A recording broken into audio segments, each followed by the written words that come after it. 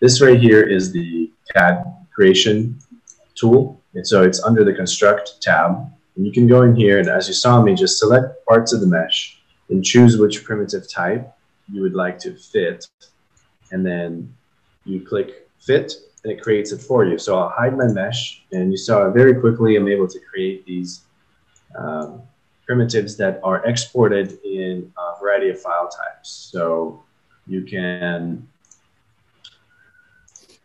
create IGES and step files, these Parasolid CAD files as well, and they come in the same coordinate system as the mesh. So if you want to speed up a little bit of the reverse engineering, or you want to make measurements between like these surfaces here, for example, you can bring these in together into whatever software, or if you have enough of the CAD objects measured, for example, if we want to get the end of this cylinder, I can just place a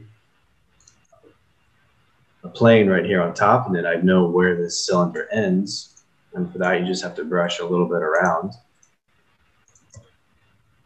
and then hit the plane. And maybe just getting these CAD primitives and exporting them out to your software, whichever one takes step files and IGES, this will be enough for you.